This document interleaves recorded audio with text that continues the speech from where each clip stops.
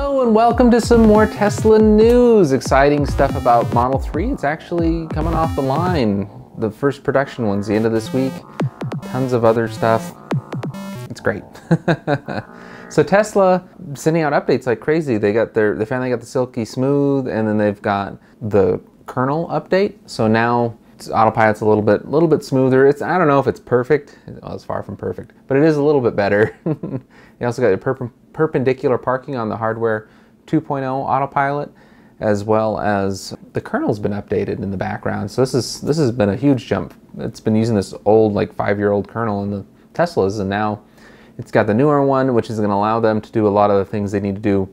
Open source navigation platforms for Mapbox and Valhalla. It's something that like Pinterest, Uber, a lot of other programs are using for their mapping. It might be a little bit better than just relying solely on like Google Maps and TomTom or Garmin.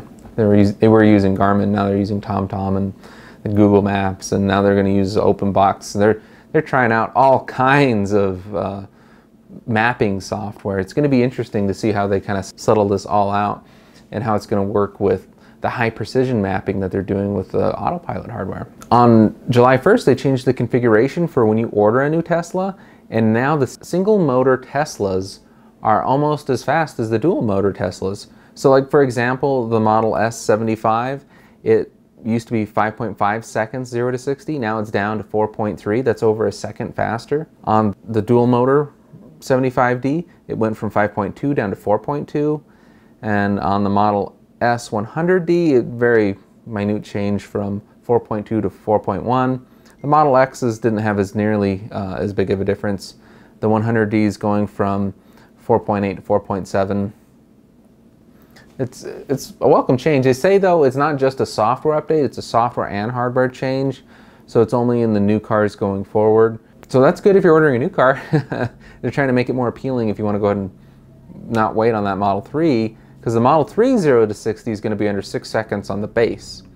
So whatever the upgraded Model 3 is, you know, they don't want it competing as much with the Model S's and X's, because they got to be faster than the more expensive cars. So Elon finally announced his announcement of the Model 3, and he said that the Model 3 passed all regulatory requirements for production 2 weeks ahead of schedule, and that they were expecting the serial number 1 of the Model 3 to come off the production line this Friday. And the handover party for the first 30 customers are going to get their Model 3s on the 28th of this month, July. And the production is going to grow exponentially. So in August there should be about 100 cars delivered, and in September it should be over 1,500 cars. And by the time it gets to December, they're going to reach over 20,000 cars. So we're looking, you know, somewhere between like 40 and 50,000 cars being made this year of the Model 3. And if you think about it, a little over a year ago, when they announced it and started letting you do reservations on the Model 3, before you could even see the car, they were at, I think, about 120,000 pre-orders. So that means if you did not pre-order the car before you saw the car, you're not going to get the car this year. And I'd go so far as to say, if you don't already own a Tesla, you're probably not going to get a Model 3 either, because the priority is going to be Tesla employees and SpaceX and, well, Solar City, and then Tesla owners, and it's going to go from California out because they want to keep them close to the factory first for the first ones that go out the door. So yeah, I'm probably not going to get one this year. I live in Wyoming, but I am a Tesla owner, a 2-time Tesla owner, and I did reserve it in the morning.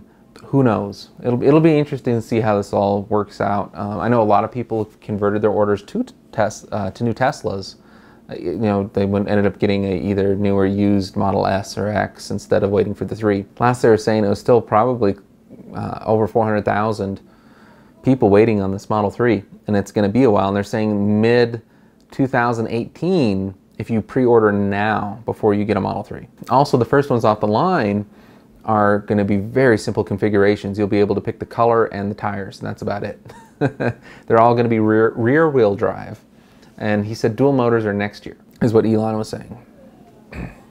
All right, so let me know what you think about the Model 3. Are you guys excited? Are you gonna wait it out for a Model 3, or are you gonna go ahead and get a used Model S? Because they're really good deals right now. They've got a new used program with high mile Model S's and eventually X's that have warranties on them. They have new warranties on them that kind of make it worth getting.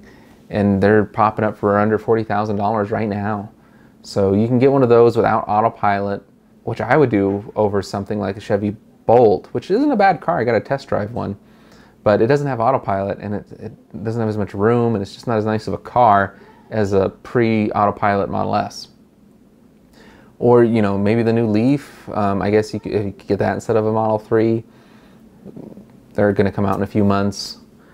It's an interesting time finally having options if you want a long-range electric vehicle. Model X news, they finally got folding seats. So if you order a Model X July 1st and forward, you can now get the 7-seat configuration that folds flat, like the 5-seat. I actually have a 5-seat right now as a loaner, and it's not bad. It's weird though. I think my 6-seater actually feels a lot more roomy, which is weird, just because that middle seat is missing. The whole thing just seems way more open, even when the back seat, the back seats are folded or up. It's very, very strange. But yeah, so if you want to get the 7-seat configuration, it's actually cheaper now than the 6-seat configuration. And you can fold all the seats and you can lay them all flat. It's a welcome change. A lot of people thought it was pretty silly that an SUV couldn't fold all the seats flat. Let me know what you think. Thank you for joining on this holiday week, and we'll see you guys next time. Please subscribe, or you can email me on pox@twosmartguys.com. My Wild West EV company, we're going to have like a grand opening during Drive Electric Week in early September, and hopefully I'll have a lot of chargers throughout Wyoming by then. We've got 2 up and working now, and we've got about another 4 in the works. So anyways, thank you. See you next time. Bye.